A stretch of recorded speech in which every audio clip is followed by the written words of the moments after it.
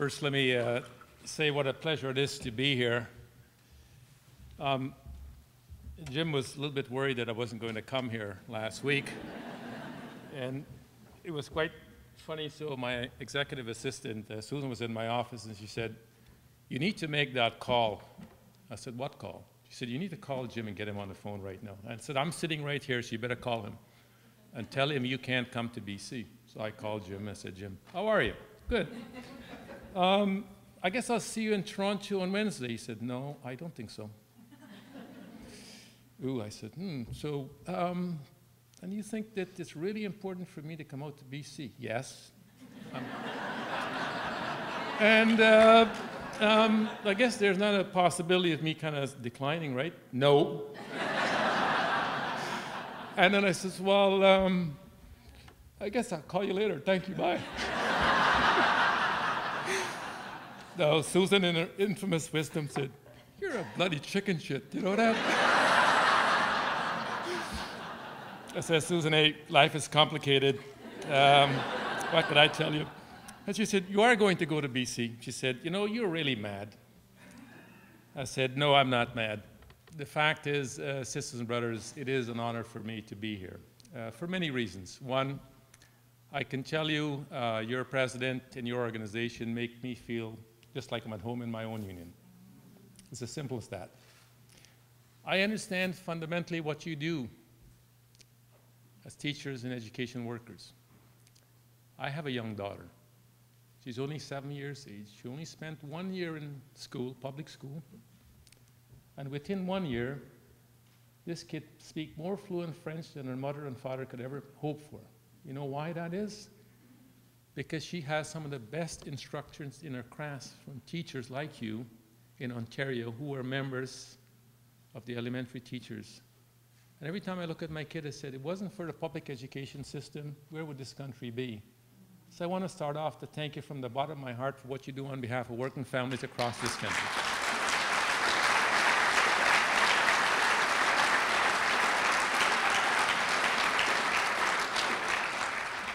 You know, I have a ton of respect for your organization and your leadership. You have, of course, a strong track record of fighting for public education in this province, for students, for workers' rights, and more importantly, for social justice. BCTF members makes a difference every day when you help students get the skills and the knowledge and the confidence they need to take on the world. And you know what? It's about time we have a provincial government in this province that respect and understood that.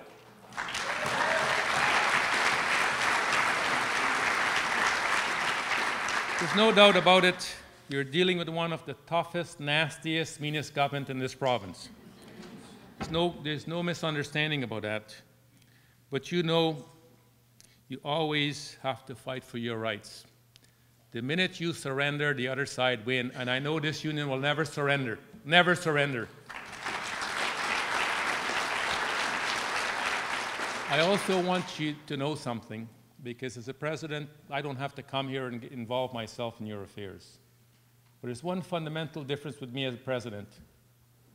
Wherever you're going to be fighting, I want you to know one thing. You're president of the Labour Congress. Under my leadership, I will be there side by side, toe to toe behind you.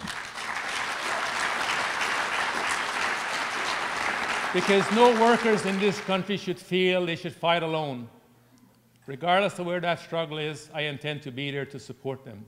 Because fundamentally, employers and government need to understand one thing. We are not going to simply relinquish our fundamental rights to defend the gains we have made in collective bargaining in this country. Not now, not ever.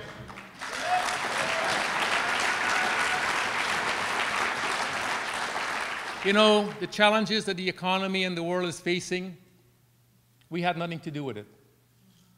Those people who have ruined the world economy in 2008 with their reckless responsibility of how they manipulate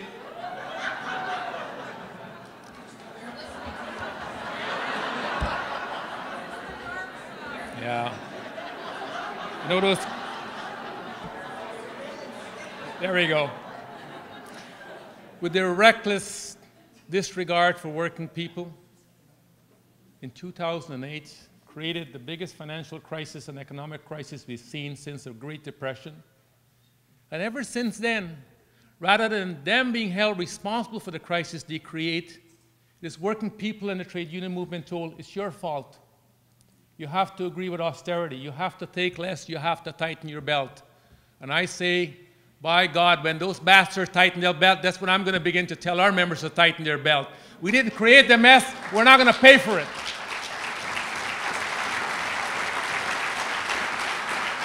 Yes, sisters and brothers, we have got to fight back and we've got to mobilize, because the austerity agenda is killing the dreams of working people, not just here in our country, but throughout the world.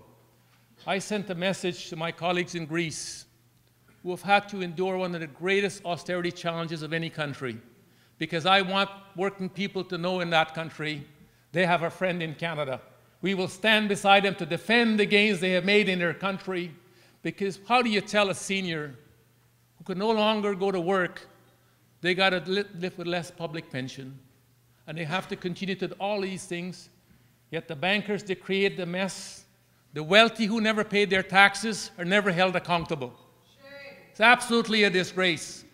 And I know one thing, if we don't fight it now, what's happening in Greece, it will equally come here one day, and then we will have nobody to defend their collective rights. The Greece people have every right to say, the hell with your austerity agenda.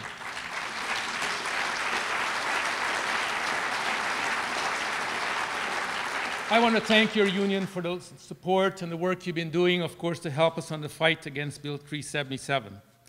Stephen Harper says this bill is needed to make unions financially transparent. And we know that's total bullshit, to put it politely. We almost defeated this awful bill, but the Conservatives rigged the game at the last minute. Our fight isn't over, sisters and brothers. The bill is unconstitutional. Make no mistake about that. It is discriminatory, and more importantly, it will invade the privacy of working people in this country. We will challenge it in the courts. We're going to be strategic. We need to give ourselves, of course, the best shot for a victory. And the CLC is working with its affiliates to coordinate a strategy.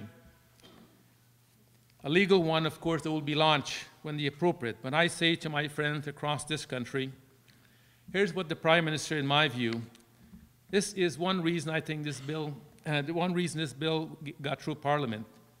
It is Stephen Harper, of course, is very personal. They didn't have to pass 377. As a matter of fact, for over 3 years, it sat in the Senate languishing because they couldn't get it through. Their own colleagues in the Senate said there's something fundamentally wrong. But this Prime Minister is vindictive. Make no misunderstanding about it. He's a partisan. And more importantly, his determination, of course, to weaken the labor movement in this country will not stop until we get rid of him. But sisters and brothers, if you truly want to, of course, stop Bill 377, I'm going to ask all of you, because, by the way, I didn't come up here today as a pretty face just to talk to you. Have no misunderstanding about that. We're in the fight of our lives for the future of this country, and every single one of you are going to take some responsibility in that fight. It's as simple as that.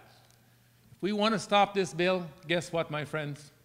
We need to defeat Stephen Harper and his Conservatives at the ballot box on October the 19th. They'll never, Bill 377 will ever become law in this country. Never.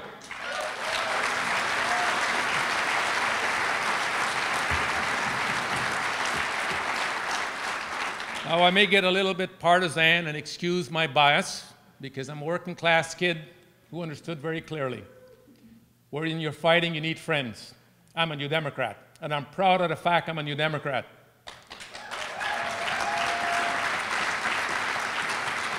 I spend a lifetime dreaming, one day in my lifetime, I will see a national government that represents the aspirations of working people. We'll fight on behalf of working people. Oh, Christy Clark, would you quit pissing around with the lights?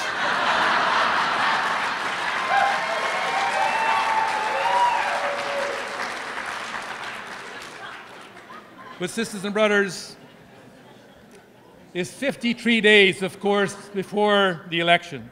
53 days. We need all hands on deck. You can't make a difference sitting on the sidelines. This is too important. And for me, it's very personal. It is very personal. Democracy is not a spectator sport. Like it or not, you've got to take some ownership and responsibility. We need, of course, to raise the issues that are important to working people at the ballot box. Expose the damage that Harper has done. Show people there is better choices that they can make in terms of the government they elect. And get our members to help candidates like Brother Sidhu, who's here today, who's running in this riding for the NDP. Get our members to go out and help canvass for NDP candidates, to put up signs, to do whatever you can to volunteer. And more importantly, to get our members to vote.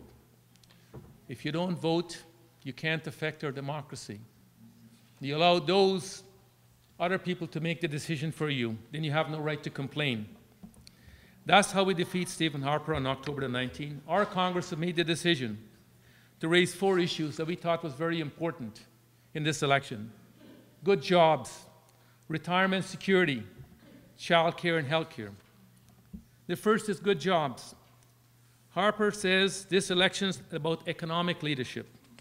I says, bring it on. Bring it on, Prime Minister, because I want to talk about your records. Because Harper's has one of the worst economic records of any Prime Minister since World War II. The worst. Go read Jim Stanford's analysis of our Prime Minister and his government for the last 10 years. Let's look at the facts. After 10 years of Stephen Harper's management of the economy, today, as I speak to you, 2 million Canadians are jobless. 2 million. Unemployed or underemployed in this country, who wants to work but can't find work. If that's what good economic leadership, by God, the rest of us need to get drunk. Most of the new jobs being created in this country are part-time, temporary, and precarious. I came from the city last night, city of Toronto. Their families are crisscrossing the city, mothers and fathers, doing 3 jobs to make ends meet. 3 jobs. Could you imagine the stress? Families with children? But that's what they have to do because they can't find one decent full-time job that pays enough money to look after their families. 1 million Canadians have to work in more than 2 jobs in this country. That is the statistical evidence after 10 years of this Prime Minister's record. That's not leadership, my friends. That's incompetence of our Prime Minister and his government. Here's what the Bank of Canada says. The Bank of Canada says our economy is atrocious and on the edge of a recession. That's what our Bank of Canada governor has said. Corporations are making huge profit. Their tax went from 23% down to 15%. Yet we can't see the jobs, we can't see the investment in our countries. 1 million Canadians today, as I speak to you, are using food banks in this country. 1 million. Every single day.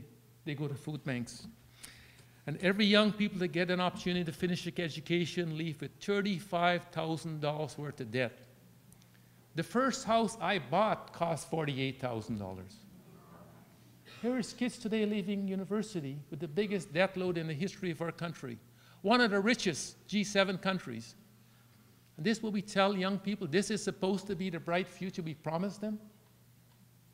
By God, I hope we have a government that wants to say, anybody who wants a secondary education in this country, it's free. We'll pay for it from the tax base of the citizens of this country.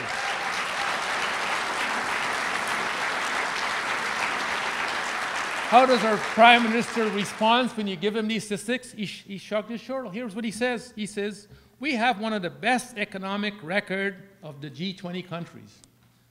Well, I don't know who he's looking at or who he's measuring. If that's one of the best records in this country, my God, shame on the rest of the world. Because there's no truth to the reality of what this Prime Minister's economic record has been. That's not leadership, my friend. 400,000 manufactured jobs disappeared under this Prime Minister. 400,000. Manufactured jobs create 6 spin-off jobs in every community where they existed. Yet the Prime Minister did absolutely nothing.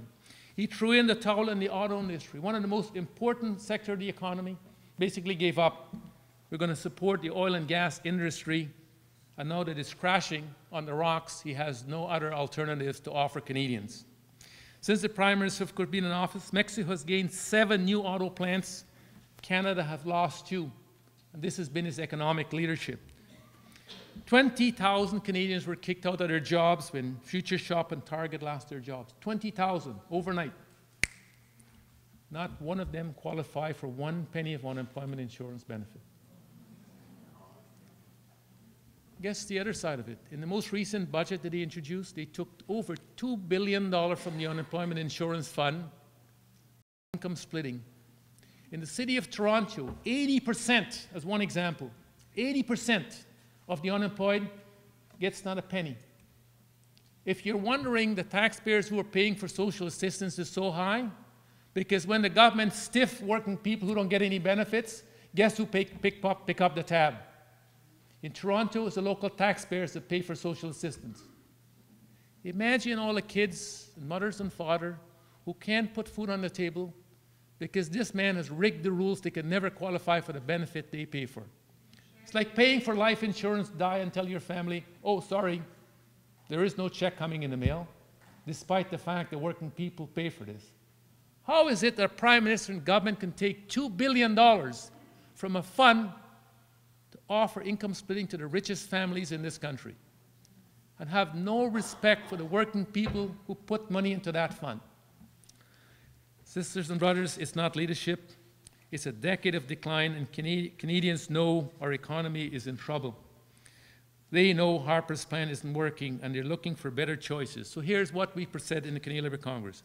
We need long-term funding to repair our crumbling infrastructure across this country. Long-term funding. Every community in this country knows what I'm talking about. We need investment in public education and training. So those who want to go back to work, we can give them the skills they need so they can figure out what they need to do, of course, as the economy continues to change. We need a building high skills in a world with high wage economy. We need a government that will be championing the manufacturing sector and partner with labor and industry to secure investment and jobs for the future. Number 4, we need new investment in renewable energy and clean technology. Climate change is real. On your behalf, I get to travel the world. I see the ravages of climate change in places that people yet to imagine what's happening with climate change. Our Prime Minister spent 10 years being a climate denier. 10 years since he's been in office. We have the worst record. We walk away from Kyoto when we should be leading this, said the future can be a bright future. But at the same time, we need to take care how we're going to create jobs, new jobs in industry. I went to Germany recently, 400,000 jobs in the green industry in that country because there's economic and political leadership from the Chancellor. And they did it from ground zero. Yet the country that's going to be ravaged with climate change can't even come to terms we need to reduce our levels of pollution in the world. Number 5, we need fair trade deals. It doesn't sell out our country and our democracy. Yes, we believe in trade. And we're prepared to trade with other countries. But the fact of the matter is, we can never let corporation rights supersede the rights of our democracy. When that happens, it's a perverse way.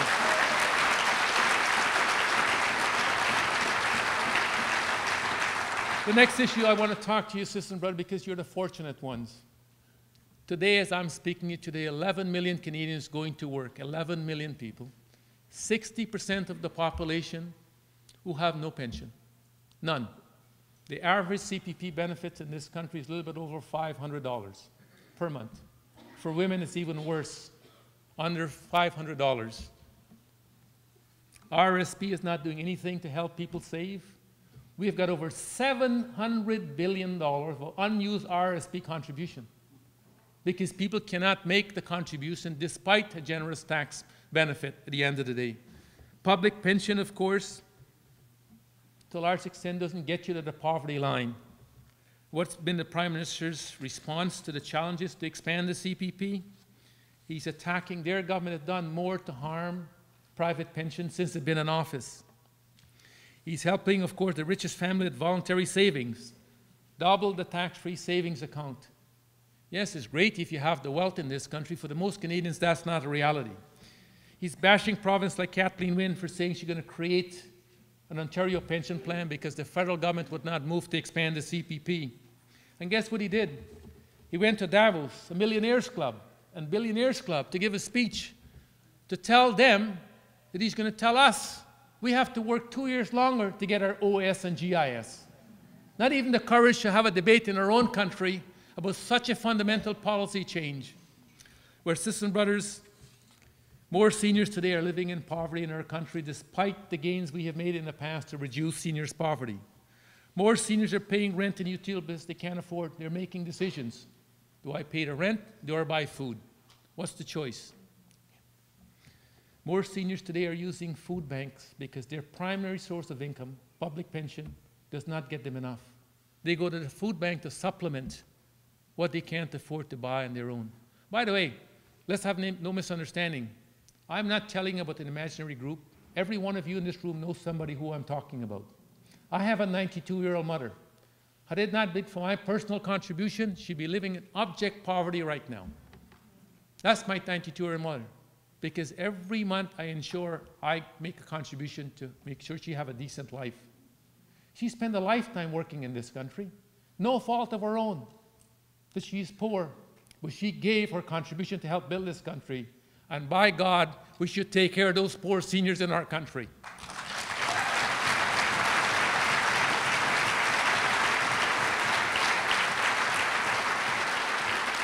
So for the 6 years in the Congress, we've crisscrossed the country to build support to expand the CPP, and we're going to get the job done because the majority of province are now on side to support us to make this happen. All we need is a new government. We also need to roll back OS and GIS to 65. How do you tell someone who's spent a lifetime working when their body's been ravished, they got to work another 2 years more? If the Prime Minister really knew what hard work was about, he wouldn't make his dumb decision when he went to Davos.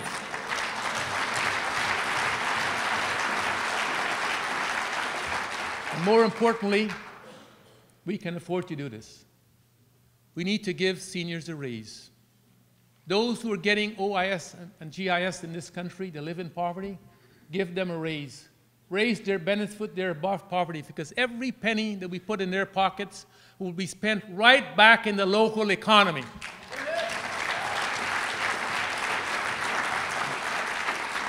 Third issues I want to talk to you about, sisters, is childcare. Harper's record. In most cities, childcare is over $1,000 per month, if you can find it. If you can find it. In some places, it's only 1 in 5 kids can find a regulated childcare space in this country. What has been the Prime Minister's response? First, he destroyed the first national childcare program that was supposed to start. One of his first acts as Prime Minister, killed the program. Of course, then he introduced income splitting. 85% of working families will get nothing from income splitting. That's the facts. Only 15% of the richest families in this country get something. He increased the universal child care benefit, talking about a flurry of baby bonus checks you saw there just in June or July. We had that, what I call that buffoon called Pierre Poilievre, that little piss-ass little man who doesn't know 2 things about hard work. You know, if Pierre Poilievre could get a shovel and dig a ditch, he might learn something about life. Rather than lecturing working families in this country about hard work, he should go out and do some hard work. But by the way, we may get that chance on October the 19th because we can send him to the unemployment line and find out that there is no benefits.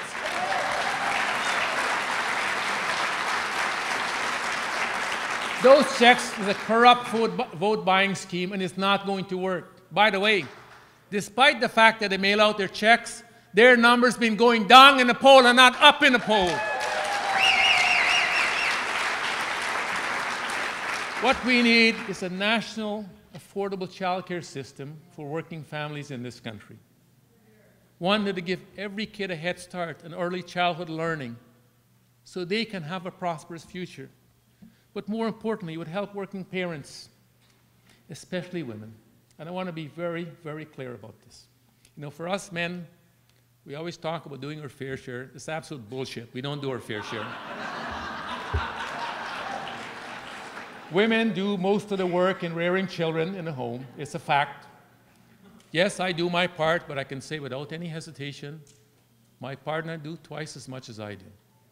The reality is, an affordable child care is the one thing we can do to truly bring equality in this country for working women.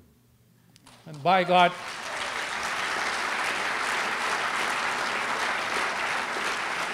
women have been fighting for this for decades. We're one election away from making this a reality in our country when our party's got the right plan. For every dollar we invest in childcare, we will get $2.50 back. We will pay those workers a decent wage. And more importantly, we will know for a fact that our kids are taken care in a safe environment so they can grow up after they finish that part of their life. When they come into your schools, they can have a head start.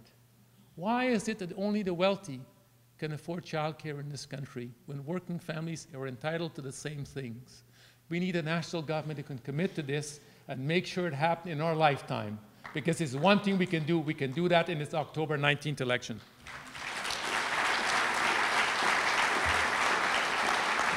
So let me touch very quickly on healthcare.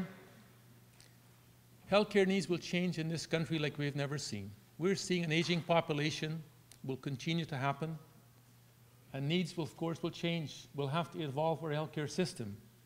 What Tommy Douglas created was the best thing we ever did as a country. He showed courage and conviction against the odds to build something. But in the decades of neglect, we could lose it within our lifetime.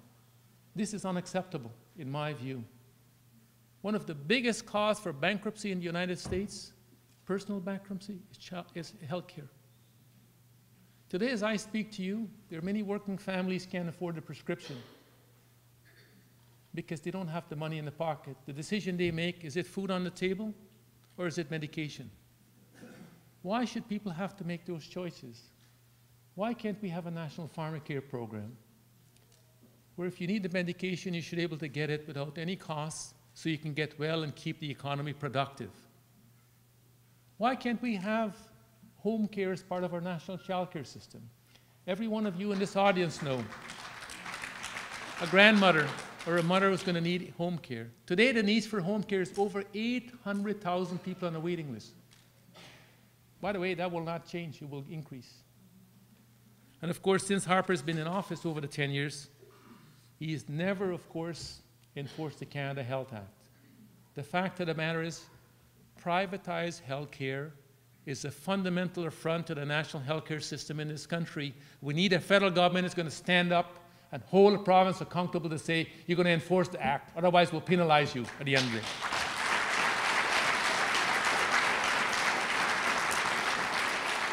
Four million Canadians right now don't have a family doctor. 4 million. And yet we're a first world country. How could that possibly be at the same time? $45 billion worth of cuts is coming to healthcare starting in 2016, based on a decision the Harper government made about the future funding.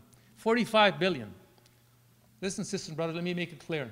You take $45 billion out of the system, it will not remain the way it is. With all the stresses that currently exist, the reality is the province will privatize even more. And the argument is going to be we can't afford it. Yes, we can afford it. It requires political leadership and a commitment to the values of working people. Because you see, the rich, they're always going to have health care. They'll either get it here, they'll get on a plane and go get it wherever it exists. We don't have the luxury of getting on an airplane to go someplace to get health care.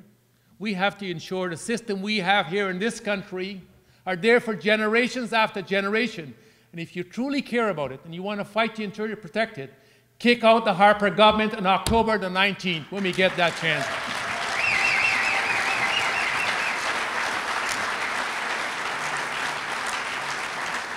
Sisters and brothers, I spent the last year crisscrossing this country, not because I'm mad or I've got nothing better to do, because I recognize fundamentally what's at stake.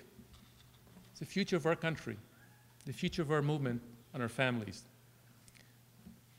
Leadership is not simply leading from the back of the parade or on the sidelines. You get in front.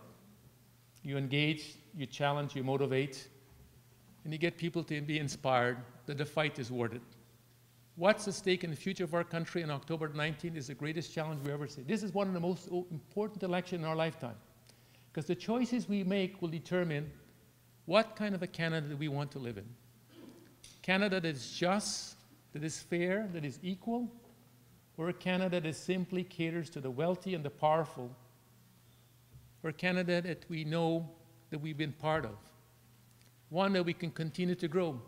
See, as a young man, when I came to this country at 16, I had no idea how fortunate I was to be here. But I've learned in all my years of growing up and traveling this country, what a special place this country is. It's because people cared. We embrace diversity. We embrace equality. We struggle against the odds to ensure how do our friends or neighbor have the same choices and opportunities as we do. This has always been our country. Tommy Douglas struggled against the odds to create healthcare when our American friend says there's only one way, it has to be privatized. He took on the doctors in Saskatchewan who went on strike and says, you do it, we're going to go on strike. He says, well, so be it. We're going to do it anyway. We've got public pensions. All of these things were built by generations of Canadians who understood if we care for each other, we can build a better country. If this man gets elected on October the 19th, it will forever change. As I talk to you right now, 17% of Canadians believe he's telling the truth in the Mike Duffy trial. 83% think he's lying. 83. By the way, there's even more people who believe Elvis is still alive in our country.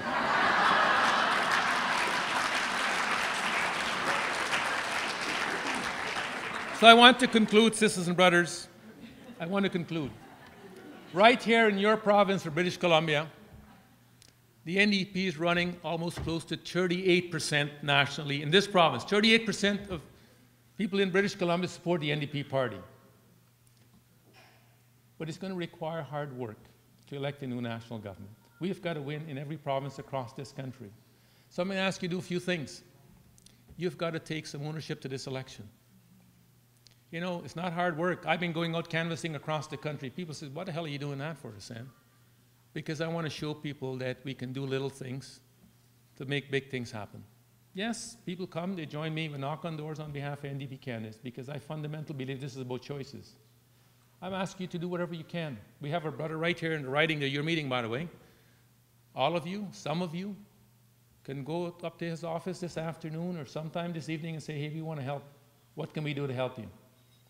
It'll make a difference. But more importantly, you need to talk to your friends and your neighbor about this election.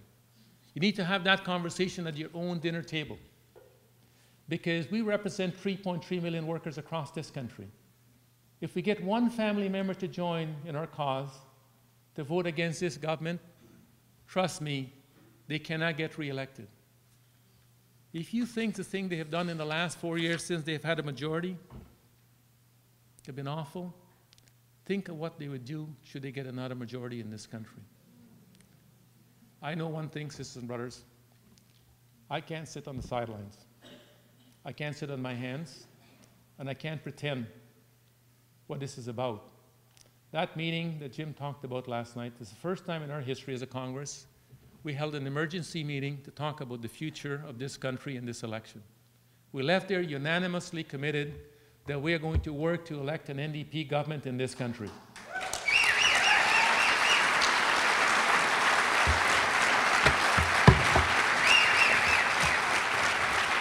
So let me conclude to say to all of you, I value my friendship in your organization. I value the work that you do every single day because I see it in my daughter's face when she comes home. She may not live here in your province, but one of your colleagues in Ontario, when she go to class, she comes home. She tells me her stories in French. The other day she was so cute, she was in Montreal, she left me a message in French.